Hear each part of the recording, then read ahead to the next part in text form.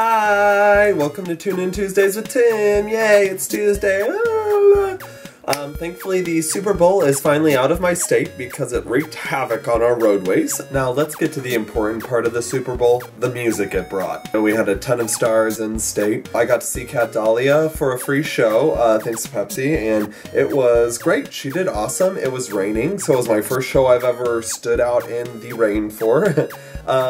She was good though. I got to hear a lot of songs that we enjoyed from her new album. I got to hear My Garden, which is the most important part. Then we also got to see Ingrid Michaelson on Friday, which I'm a huge fan, and I was so bummed I missed her on her last tour here, and got to hear some of her new tracks and some old ones, and she was a fucking pleasure as usual. So funny. If you get a chance to go see her live, go do it because she's definitely worth it. It's like half comedy show, half live music. And then of course the halftime show, right? Go lion, gonna show me where the light is. And I actually really liked the lion. I thought it was kind of cool looking. Her outfits were absolutely terrible for the most part. Her second one was pretty good, but that fire thing and the whole girl on fire, I look like Guy Fieri deal wasn't doing it for me. It entertained, and that's her sole purpose. She's a pop singer.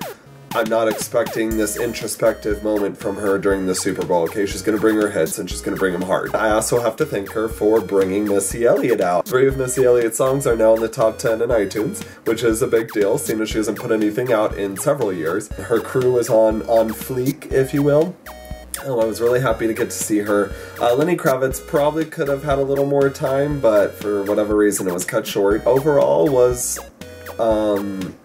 happier with the halftime show than I thought I was gonna be. And of course, the Sharks. I mean, that's the whole thing. I live for those Sharks now. So apparently, Jamie Hewlett, which is half of the Gorillaz with Damon Albarn, Instagrammed that the Gorillaz were getting back together, so that's a decent piece of musical news. Suge Knight, very old hip-hop mogul, was just recently convicted of murder. Apparently he ran over 2 people in a parking lot. He said he was fleeing from an attempted assault or murder on their part.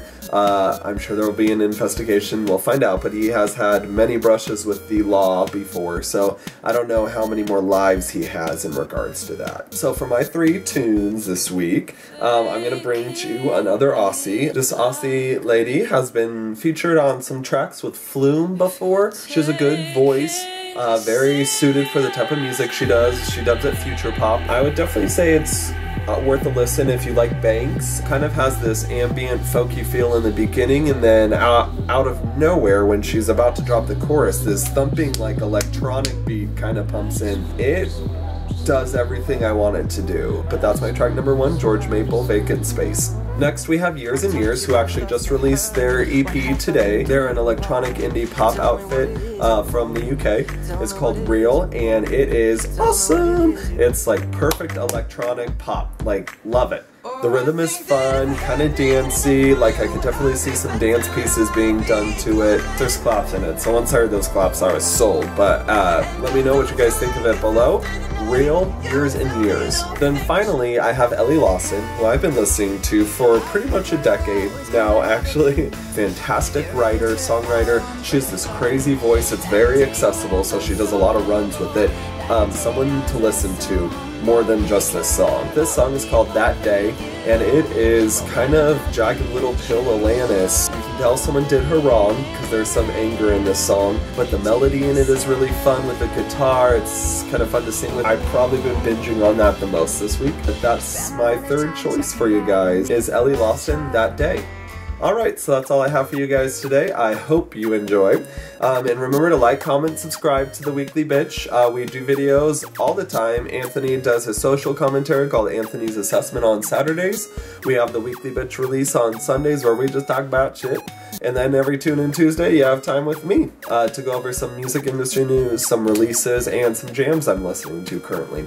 So let me know what you guys are up to and listening to, and I will give them a listen and maybe review them. Who knows?